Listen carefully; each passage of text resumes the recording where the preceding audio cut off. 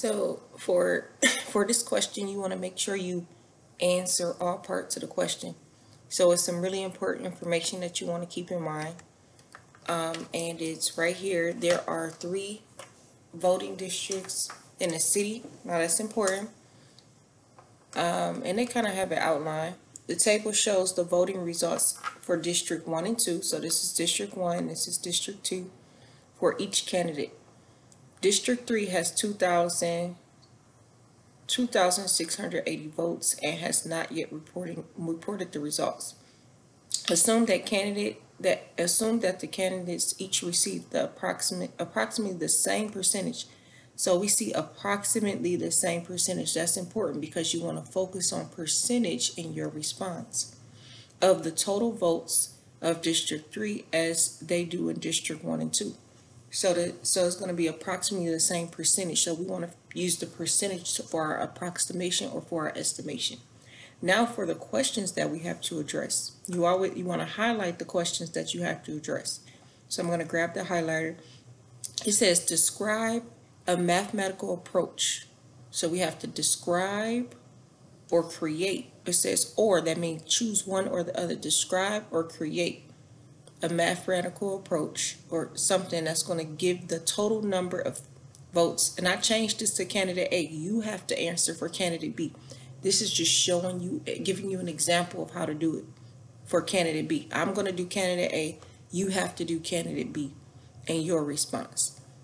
So it says you have to describe or create a way to figure out the total number of votes.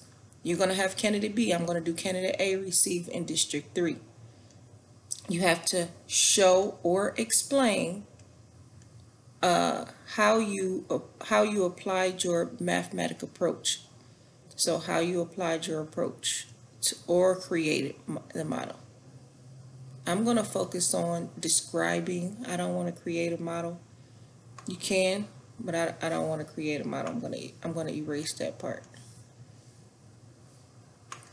So I'm deciding what I want to do. I have to describe or create. I want to create. I want to describe a mathematical approach to get the total number of votes for candidate A. And then I want to show, or I can explain. I'll explain my approach. I could show it. Well, no, I'll show my approach, or I can explain this. I don't know. Maybe I'll show you how to do both. But you don't have to do both in your response. And then the last part, we want to use your approach of model. Use your approach or model to calculate. So we actually need to calculate a reasonable estimate to get the total number of votes for candidate B. Yours say candidate B. I'm doing this right here. On your response on Pear Deck slides, you have to do candidate B. So do not copy the same thing that I have here. Please don't.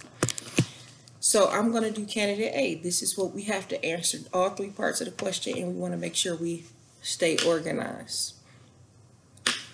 So let's go. I'm going to clear this. So I know I need to use percentage because they said percentage, and percentage is nothing more than the parts of whole relationship. So let me get some space to type. All right, so the first thing I want to do is start off by restating the question. So I know I need to answer 1, 2, show or explain how I applied my approach. And then I have to estimate the total number of votes that for B. So I have to do 3 things here. So you will start always by restating the question. So describe a mathematical approach to estimate the total number of votes candidate A received in District 3. So we're talking about candidate A in District 3. So I like that. Candidate A in District 3. And they said right here that they have approximately. So whenever they're asking you to approximate, nothing that you say is really going to be wrong, as long as you give a clear-cut explanation of why you said what you said. So I would start off by saying a mathematical approach, because you always want to restate the question. what percentage of the votes did candidate A receive? And I can use that information as my approach. So a mathematical approach to estimate the total number of votes candidate A receives is to I can find the total percent candidate A received in District 1 and 2. Find the total percent candidate A receive in District 1 and 2.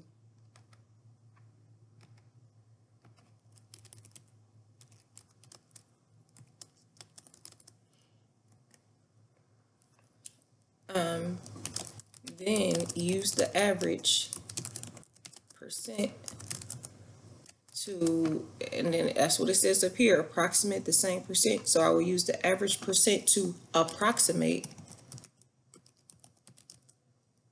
the total number of votes, or it says the total number of votes. Approximate the total number of votes for candidate A in District 3. So that's my describe a mathematical approach. I describe what I wanted to do in order to get the number of votes for candidate A in District 3. And then it says show or explain how you applied your method. All right, so let's see. You would say to apply this method, I'm going to show my work. To apply this method, see steps below. You don't have to do steps. You can just explain using words. I'm going to do steps so you can see what I'm doing. So since a fraction, step 1, since a percent is a part to whole ratio, I can figure out the percentage by putting that. So I'm going to put step 1, find the percentage for District 1.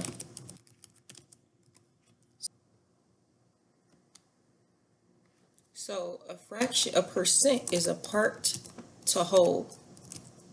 And if we get changes to a decimal, we can literally just divide it and we'll have a decimal and multiply by 100 to get the percent. So if we do the part times the whole, that'll change it to a decimal.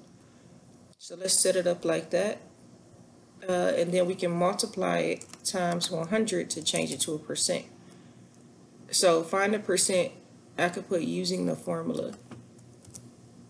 Find the percent using the formula part over whole times 100. Part over whole is going to change it to a decimal and then multiply by 100. That'll change it to the percent because percent is per 100. So I will come down here and then it says show or explain how you applied. Estimate the total. So I will put, let me just copy this. And you don't have enough room for all of this. So I will put, instead of putting the part, I will put for District 1, candidate A received 857 votes. So I'll put 857 over the total, the whole for candidate 2 is 2,380. So if you divide that, let's get a calculator. If we go ahead and divide that, it says 857 divided by, remember a fraction is a form of division, 2,380. That's going to give me a decimal. So this decimal says it's about 36 hundredths. If you round it to the hundredths place, it'll be 36 hundredths. So that'll be 36%. So if you multiply by 100, you can get the actual percentage. But you don't have to, you can see the decimal placement. So it's about 36%. So if you multiply that, so that'll be that's equivalent to about 36 hundredths. And you can say that is equivalent to 36%. All right, so that's for District A.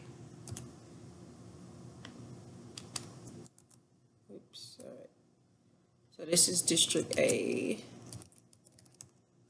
District 1. This is District 1. And then we want to do the same thing for District 3. So step 2. Find, and you can put this in words, the percent for District 2. Next, we want to find the percentage for District 2 using the same formula. So we're gonna do District 2. All right, so for District 2, remember a percent is a part to whole. So if we take the part, you're gonna need to know this for your college day project. If we take the part $644 or 644 votes and divide it by the whole, and I got that from here. If you look right here, I'm right here. 644 votes for candidate A, and the total is 2,078. So I'm going to put that in for my part and my whole. 644 and 2,078. Now you could have just added those up. It's an easier way to do this actually. Now we want to figure out what percent is that. So I'm going to divide it to get the hundreds per 100, and then I can change that per 100 to a percent. So let's go ahead and do that. So we have 644 divided by or over, that a fraction is a form of division, 2,078. And that's going to give us about, just rounded to the nearest hundredth, it'll be 31%. So I'm going to put 0.31. And that's going to round, if you multiply by 100, that'll be 31%. So approximately 31%. And I'm going to put approximate symbol right here. So approximate symbol is going to be that squiggly line. Insert symbol. I need some space. So now I can use the average of the percent. So we could say step 3. Use the average to get an approximate percentage.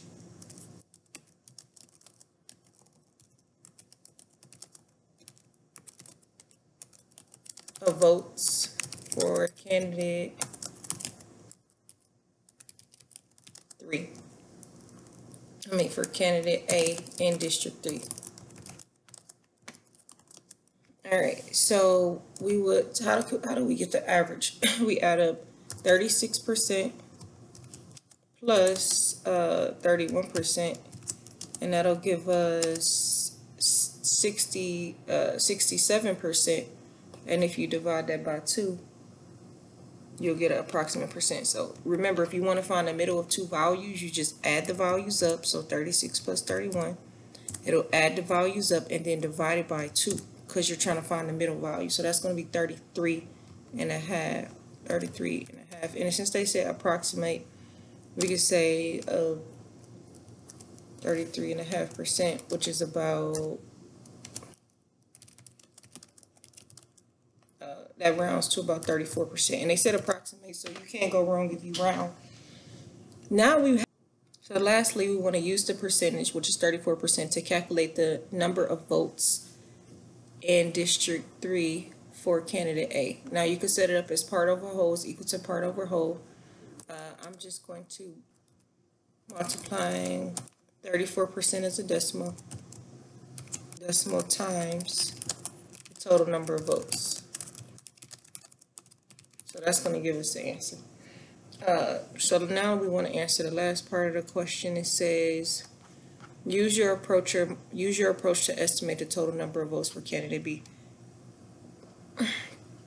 Using this approach, candidate A will receive, and we want to figure out the number. So I'm going to do the math down here. We said 34. Candidate A is going to receive about 34% of the votes. So we can change that into an equation. 34% as a decimal, 0.34. And we want is to multiply. And then the total number of votes in District 3 is 2,680. So I'm going to multiply that by 2,680. And that's going to give me the total number of votes. So we got 34 hundredths, because you have to change the percent into a fraction or decimal. and then we want to multiply that by 2,680, and that's going to give us about 911 votes. Back here, using the approach, candidate A will receive about 911 votes. All right, so you want to make sure you answer all parts of the question. So the first question, it says describe the mathematical approach. So it says I described the mathematical approach right here. A mathematical approach, you always want to restate the question, so I'm just making sure I have all of my ducks in order. So that's my part A, or the first part that I had to answer. So I'm showing you how I answer all parts of the question. It says to apply this method. So next it says show, so I showed, or explain how you applied your mathematical approach to estimate the total, or how you applied your mathematical approach. Show or explain how you applied your mathematical approach. So I said to apply this, I shouldn't put method, I should put to apply this mathematical approach.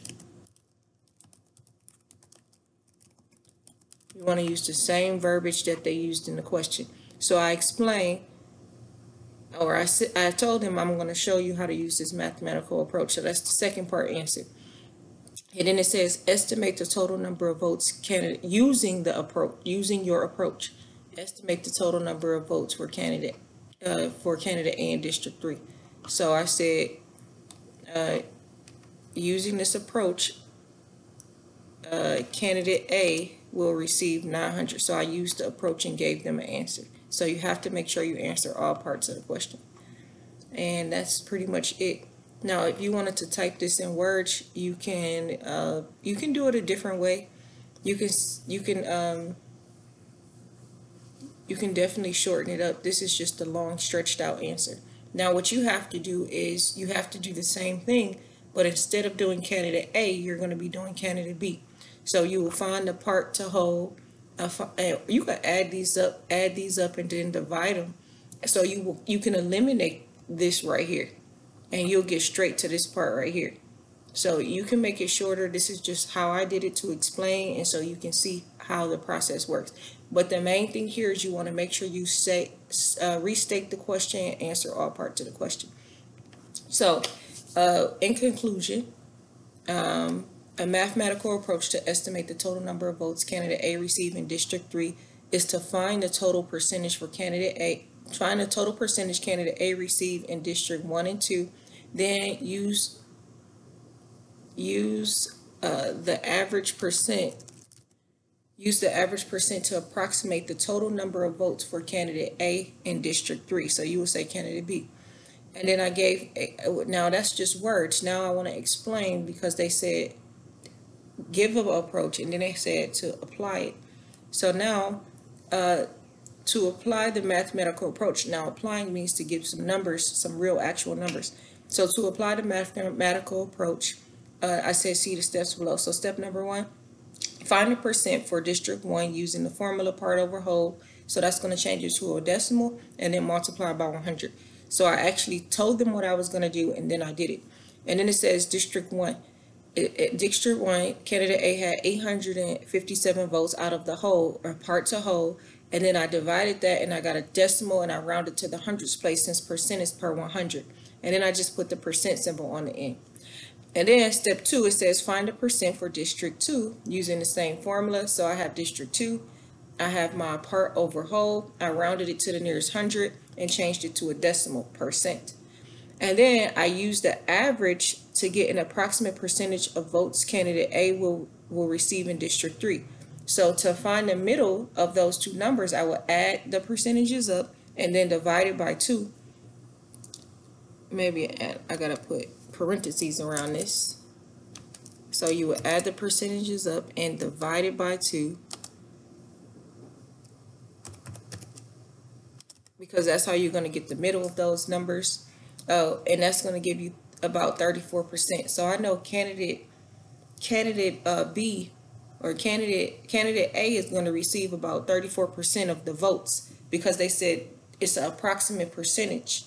Then they're going to receive, if we go back to the text, it says they're going to receive approximately the same percentage. So I got an approximate percentage, and I'm going to use that to get the total number of votes. All right. So I approximated about, they're going to receive about 34%. And when you're approximating, as long as you're in that ballpark range, then you're going to be okay. As long as you pick a percentage between 36 and 31, and you explain why you picked that, you should be fine. All right. Next, it says, step number 4, this is lastly, use the percentage 34% to calculate the number of votes in District 3 for candidate A by multiplying the 34% as a decimal times the total number of votes. And then I could put in parentheses, the total number of votes is 2,680. And then I actually did it using the approach candidate A will receive 911 votes. And then I showed 34% of the votes is 3,400 times 2,006, the total votes.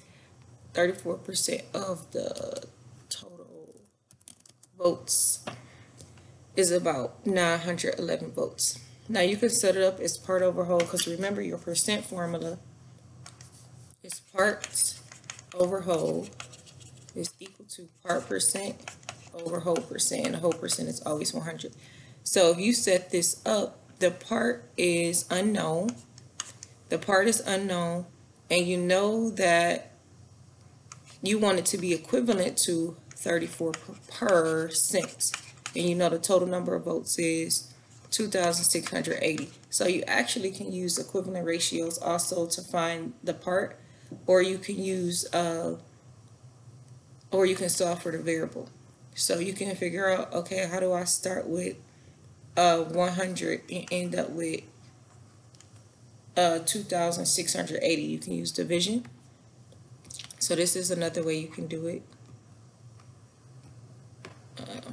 So you can say, okay, 2,680 divided by 100 is going to give you 26 and 8/10. So if you multiply 100 times 26 and 8/10, you'll get 2,680. Whatever you do to the denominator, you do to the numerator. So you will multiply that by 26 and 8/10. So if you multiply the denominator by 26 and 8/10, you want to multiply the numerator by 26 and 8/10. And we're going from here to here, so we need to multiply. Going this way, we would have to divide. So I'm going to put 34 in my calculator. If you want to put this, use this method, it's fine. 34 times 26 and 8/10, and that'll give you 911 and 2/10. So the whole, the part 911, the part that the candidate A will receive is about 911 and 2/10 votes. That's equivalent to 34%. So that's how you can put your answer as well, or you could use the approach like that. Whatever you want to do, you can't be wrong as long as you answer all parts of the question and you give a reason for why you said what you said.